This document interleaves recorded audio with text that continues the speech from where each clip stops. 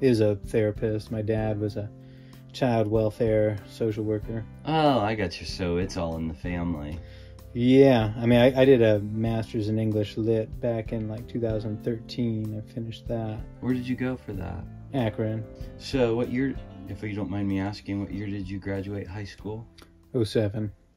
You're an old soul. I had you pegged older than that. Sorry.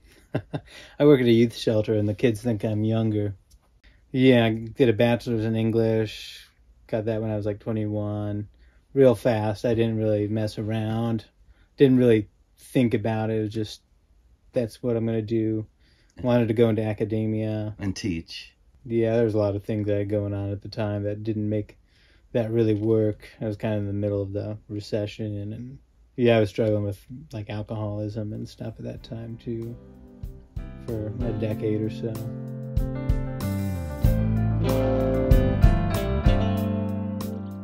You decided to go into social work. That happened within the last year and a half, basically. I was like, I want to go back to school. I was considering between either education, like getting something in education so I could like teach high school. Because I taught a little bit of college, like composition, fiction appreciation. Like I still love to read and write and worked on several novels, none of which I've like published or even gotten really close to trying to publish, but Did you get close to finishing any of those novels? Yeah, for sure. I did finish like 4 when I was 18. Oh my gosh. Like in a year. And they weren't good. I think there were good things about them. I mean, writing's hard. It's hard writing songs, and it's certainly hard to write a novel. I have been working on a few novels in the last couple of years that I think I guess the problem has been honesty. I don't know if I can really explain that better, but that's, I think, the crux of it. It's like I wanted to go in a different direction. I wanted to, I think, basically explore subjects the way my favorite novelists had and look at things that really weren't my experience. Oh, I gotcha. I guess it just doesn't have the same power as if it's like actually your experience.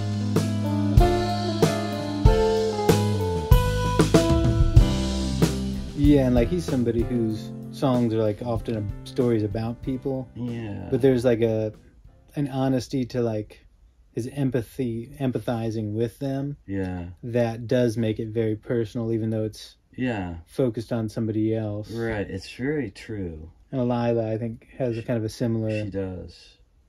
Spirit or ethos. Yeah. When did music become a part of your existence?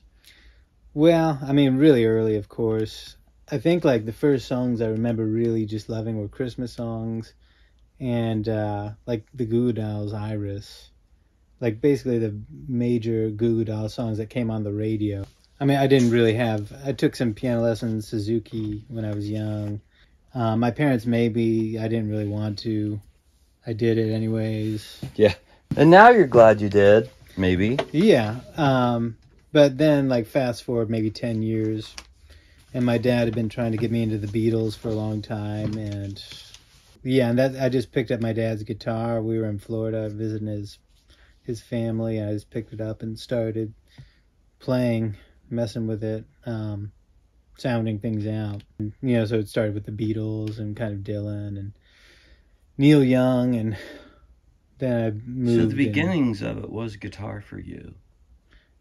Yeah, well, the things I chose to do. I got you. But like I played piano way before that. Oh, I got you.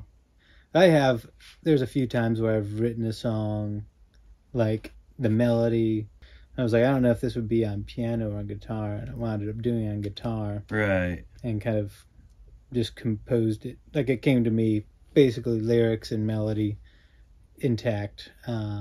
So that was one way. But usually I'd say I probably do on piano. You know, strong melody just seems like strong chording comes behind it, you know? Yeah, I would say like I've always wanted to follow the melody in whatever I was doing. When a melody and a lyric, like a single line and a single melodic phrase, when they meet and are married, that's like the beginning for me.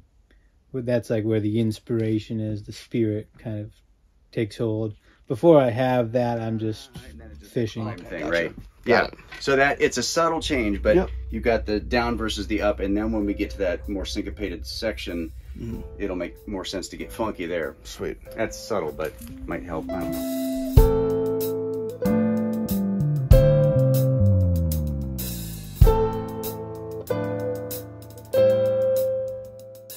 Probably a big influence on me would be T.S. Eliot, The Wasteland, love song of J. Alfred Prufrock, and a lot of other modernist poets, and then some postmodern poets as well, where I'm getting less at concrete things and more at feelings that are, I guess, just abstract. But I don't know if this is something that is picked up on. I usually am discussing literature in some way, or discussing film, putting things that, like, making allusions to whether it's Hemingway or Hegel or, you know, philosophers.